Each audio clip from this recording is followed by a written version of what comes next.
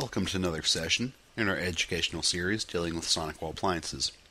Today I will be discussing how to set up a firewall policy on OS Enhanced version 5. In this scenario, I'll just be letting HTTP through for a web server and IMAP through for an email server. As far as this scenario is concerned, both those services are running on one physical host.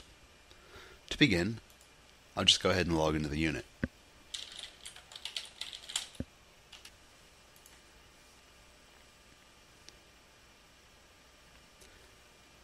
Now, regardless of if this host has a private IP address or public IP address, when dealing with a firewall rule, we only concern ourselves with the public address. The reason for that is that firewall rules are processed before NAT policies. So, firewall rules allow the traffic through, NAT policies redirect the traffic.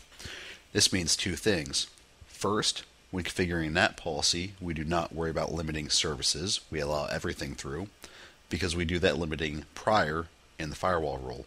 And second, we only deal with public IP addresses when dealing with firewall rules. To begin, we do have to make a couple of objects. So I'll be going down to the Network Address Objects menu and making an object for our server.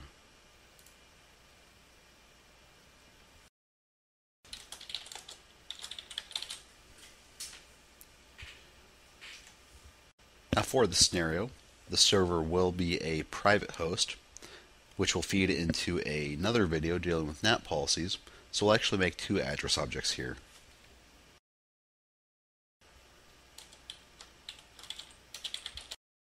The first will be the private address object, which will be located on the LAN and utilize its private IP address.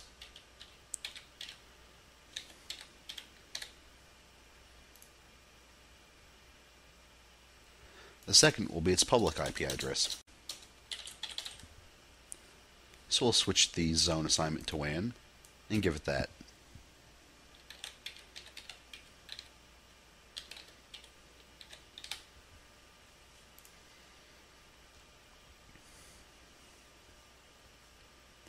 When done, I'll just hit close, and then you can scroll down and see the two new address objects I've made. From there, I'm going to make a service object signifying what network services I'm going to allow through to that host. So I'll go to the Firewall Services menu. The SonicWALL does come with many default services, as you can see. Because of this, HTTP and IMAP are already in the unit, so I'm just going to add a group. For this, I'll give it a name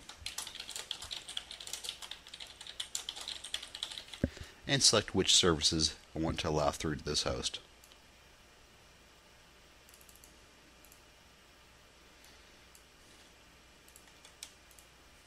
When done, I'll hit OK.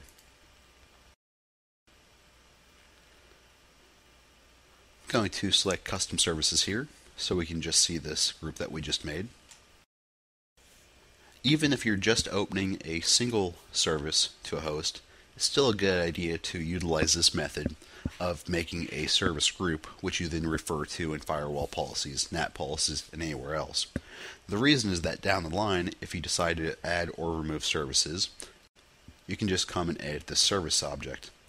Additionally, instead of having to make multiple firewall rules for multiple services, you can make one firewall rule and just refer it to this, which represents multiple services. Now that we have all the objects made, I can go to the Firewall Access Rules menu and actually make the policy. In the matrix, I'll select from the WAN to the LAN, since the target server is on the LAN and the traffic is coming from the public IP address. Here, I'll select Add. I'm not going to concern myself with anything on the QoS or Quality of Service menu, or the Advanced menu, since all the defaults here are fine. Under the General menu, I just want to make sure that the action is set to Allow. And for the service, I'll select the service object that we just made. For the source, I'll select any, meaning anyone from the WAN zone can reach it. And for the destination, I'm going to pick the public IP address. Again, going back to the fact that the firewall rules are processed before the NAT policies.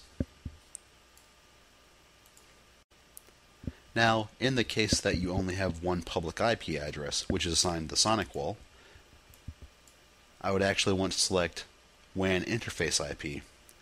This would tell the SonicWALL that anything coming into the SonicWALL IP address over a given port will be forwarded to that host.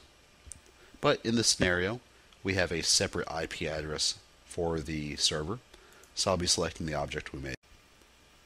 Allowing all users is fine, as is always having this role enabled. So all that's left to do is give it a comment.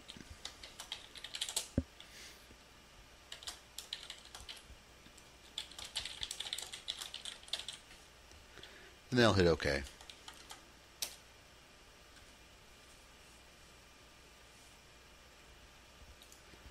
Now I can scroll down and see that we've allowed that traffic through.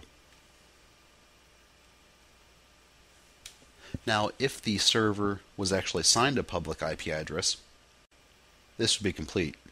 But in this scenario, we're dealing with a private IP address, so there are NAT policies to worry about, which will be covered in another video.